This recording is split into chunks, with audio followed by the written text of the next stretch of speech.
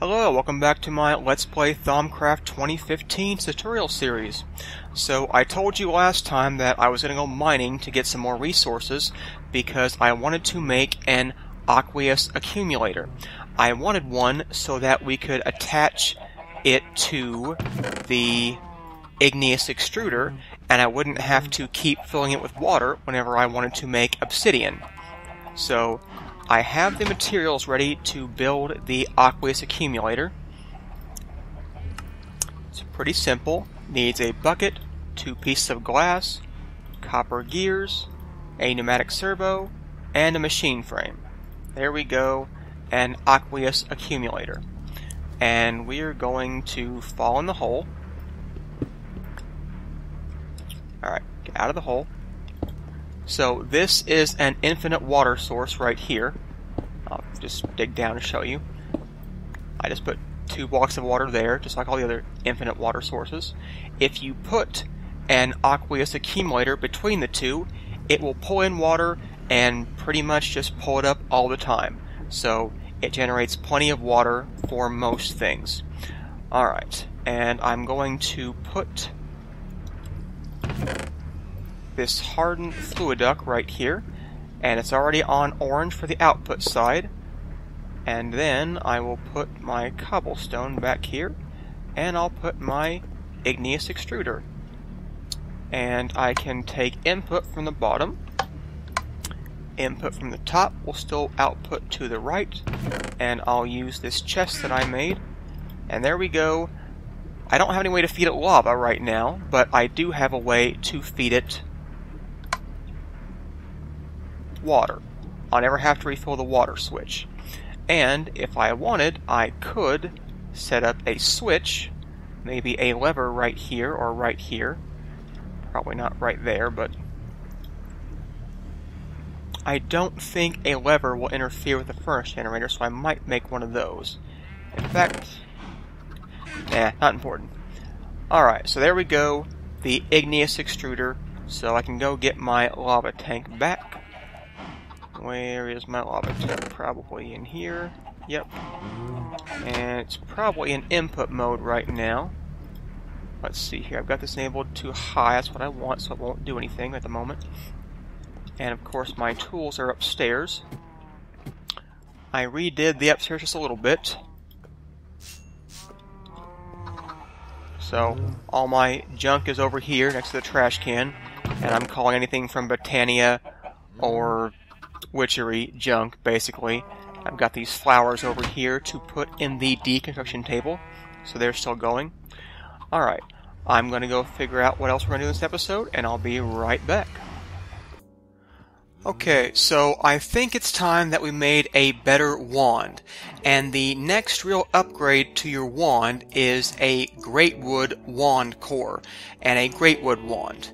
And instead of using iron caps, we're going to use gold caps.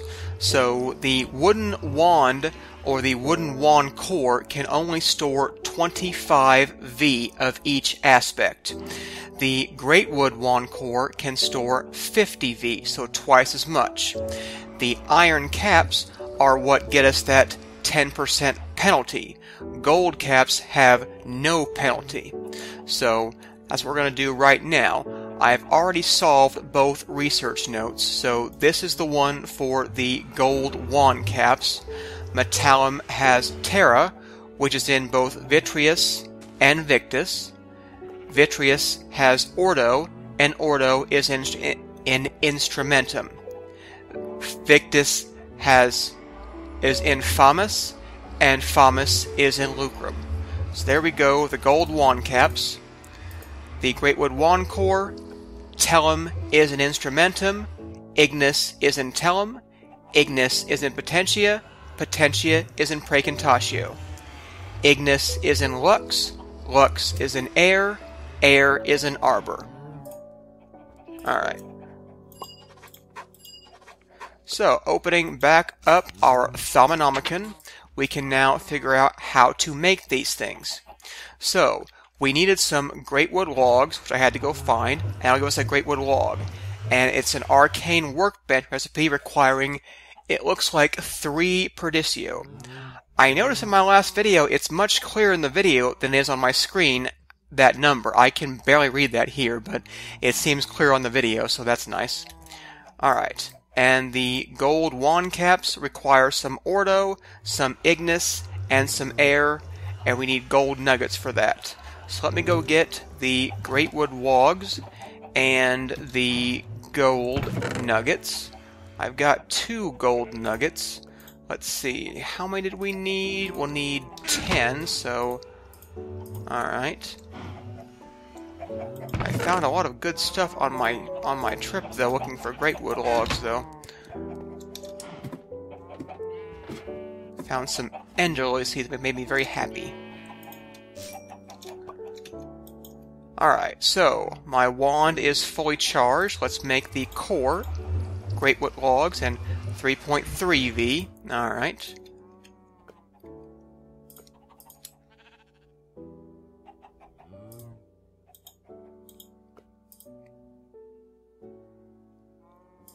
Huh. I took the wrong wand. I was like, what happened there? Alright, there we go. Great wood rod, and get my thermometer so I can scan that. Alright. And then we want our wand caps. 2 gold caps. And I did that again, I still want that in there. Now, unlike the iron-capped wooden wand, all your future wands must be crafted in the arcane work table. So I hope I have enough V to do that. If not, I'll have to go figure something out. Okay, looks like it needs 9V of each kind. And there we go, a gold banded greatwood wand. And we'll scan that too. There we go, a better wand.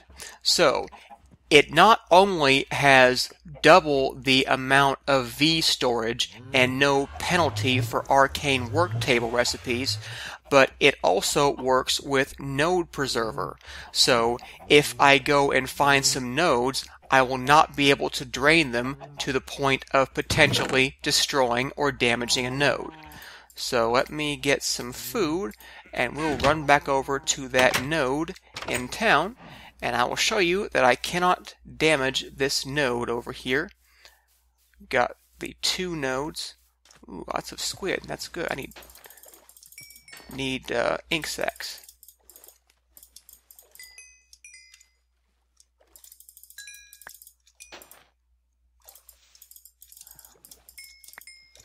A handy mod is morph, which will let us turn into a squid, and then we can go attack them, and I won't have to drown, so that's a little bit nice for that.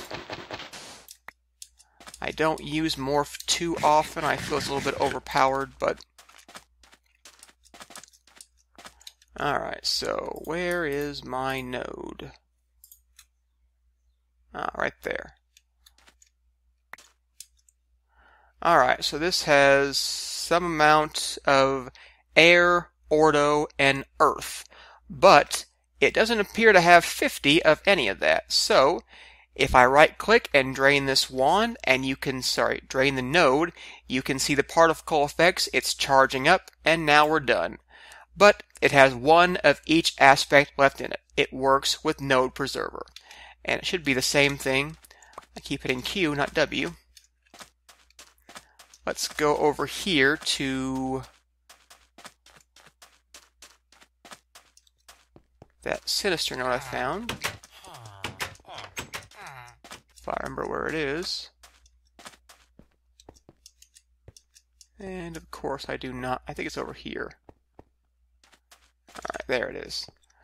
Alright, so it's got fire and some more air. 17 fire, but it will have 1 in the end. There you go, 1 of each, and you can't put tenebrae in a wand. So, there you go, node preserver works, and we've got a wand which is, much more charged than, or much more chargeable than our iron wand will be. And if there are some monsters that spawn, I will show you the orbs that you get when you fight mobs. Let's see here. There claims to be a zombie over here. Yeah, here are some zombies.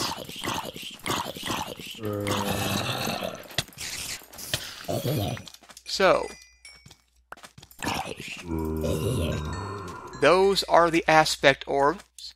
They just kind of draw right into your wand, and that will charge your wand. So I didn't have any Perdicio, but now I've got a couple. So that's how you can also charge your wand, by fighting mobs, which is generally something I do a lot in the early game, especially if I haven't found any nodes, or at least not enough nodes to get everything working. Now, I want to fight my way back home and make it daytime. I don't want to fight right now, so I'll be right back and we'll continue the episode. Alright, I've decided to plant a farm next to my ranch to grow things. I don't want to have to run back to the village to get more food anymore, and I was going to make some cotton plants so that I can get some more wool and string, because I need more wool and string for some Thaumcraft I want to do. Now I'm realizing now I've got a sheep farm, so I probably have enough wool, and you can put wool in the pulverizer to get string, so I could do that. But I'm already ready to go ahead and make this farm, so let's go ahead and do that. I'll need the food anyway.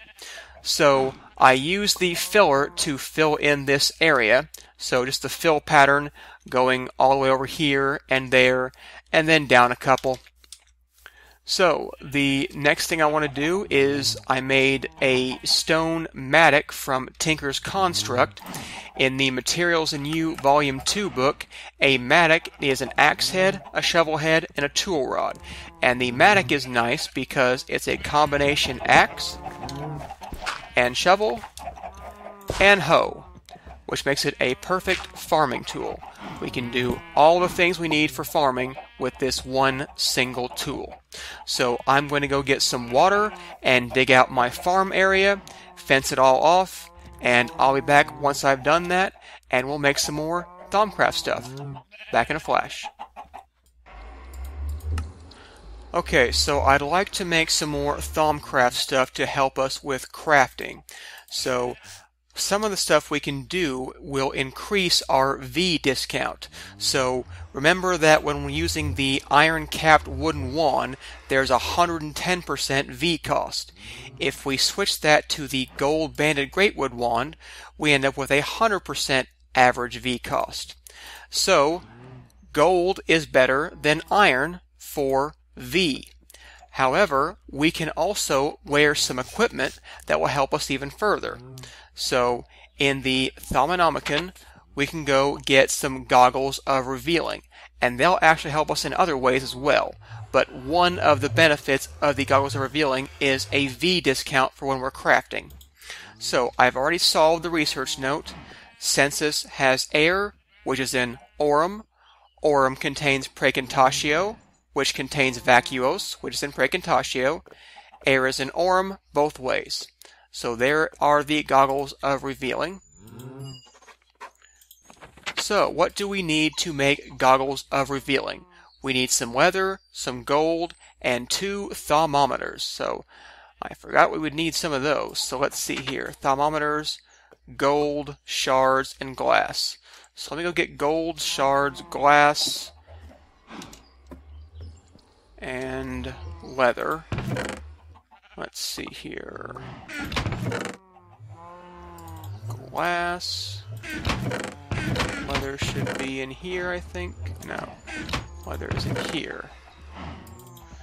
I think we only needed 4 pieces of leather, so it should be fine on leather. Alright. Needed gold as well. Alright, check again. Gold, Thaumanomicon, the leather, and the 2 thermometers, which need shards. So, shards are in my Thaumcraft chest.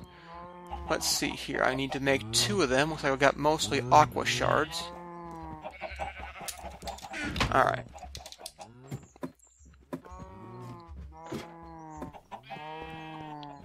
you can also use the Arcane Workbench as a general work table, whether or not it requires V. So, let's see here. How do you make a thermometer? I forgot already. Gold glass in the middle. And see, no aspects are lighting up here, so we can craft this without any problems. Alright, I've got that, so leather, thermometer, glass, and gold.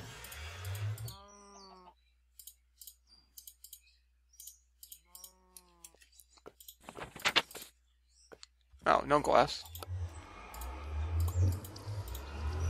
There we go. And we need 5.5 of each aspect. I do have enough in my gold banded wand, so I can change that, and you see it only costs 5 because it's a 100% V cost. So there we go, some Goggles of Revealing. Now, Goggles of Revealing also have other benefits. They let us see things around. So if I run back over here, you'll see that with the goggles on, I am able to see that node from a distance, just as if I were holding up the thermometer. There it is. So we can see it through here. So if we're running around looking for nodes, it's best to wear your Goggles of Revealing so I can see them far away. It also acts as armor, but the armor bonus is pretty minor, so I wouldn't treat this as armor, really. I believe it has the same strength and durability as leather. Alright, so now that we have those on, if we were to craft something that required magic, you can now see we have a 95% average V cost. That's because our Goggles of Revealing gives us a 5% V discount. So that's nice. And there are some other things we can craft that will give us similar benefits.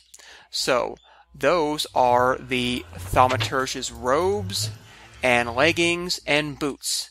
And you use enchanted fabric to get that. So enchanted fabric is a purchased research. There's no note for that.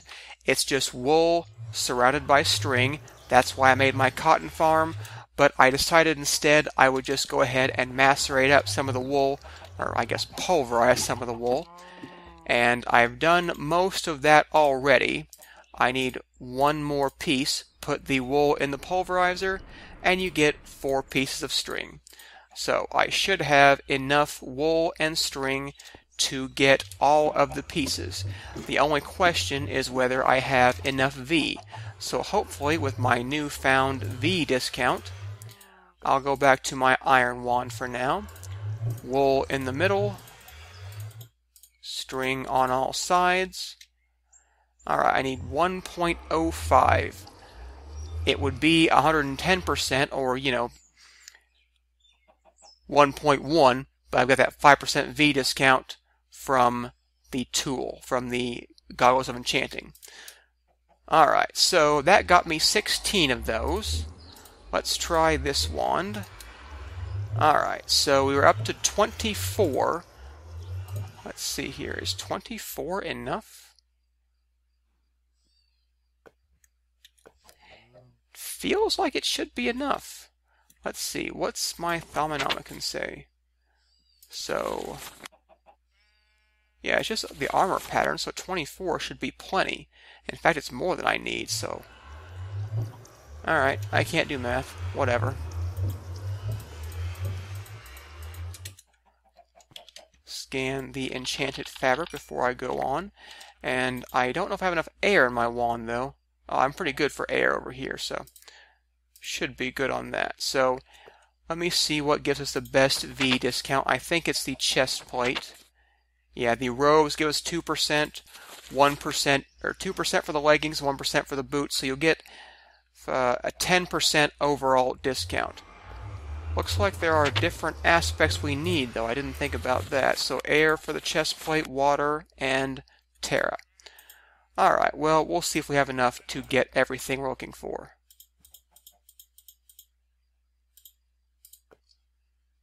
Okay, that must have been a inventory tweaks bug because I don't have 24 enchanted fabric. Okay, I did do the math right.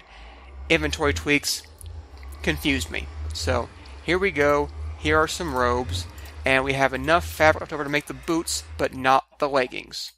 So I do need some more V, some more. Looks like Perdicio is what I'm missing.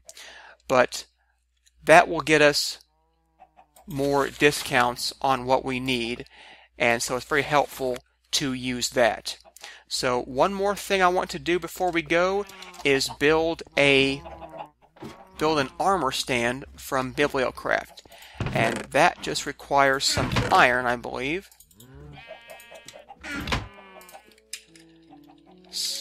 When you switch armor back and forth, or you wear armor, it's helpful to have an armor stand.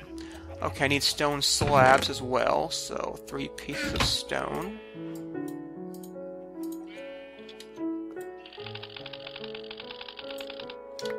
That's odd, most vanilla things can be scanned. Alright. Here we go, an armor stand from Bibliocraft. I like the armor stand because it's an easy way to switch back and forth out of different types of equipment. So I'm going to go set this up right here by our Thaumcraft workspace.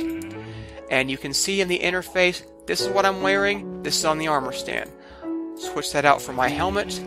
If you have an empty hand, you can shift right click and change your pieces for what's on the stand. So nothing was on the stand, unfortunately that didn't help me, but you can see now I'm switching that for my iron armor, switching it for my Thaumcraft armor. And even if there's no piece there, it'll just trade it out for nothing. So I'm wearing no leggings right now, but that's okay. I'll make them off camera for next time, and I'll have them. And that'll give us a full 10% discount, which means our gold banded Greatwood wand will end up costing 90% rather than 100%.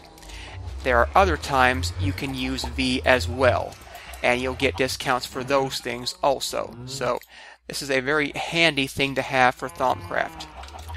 Okay, that's a good wrapping up point. Catch you next time.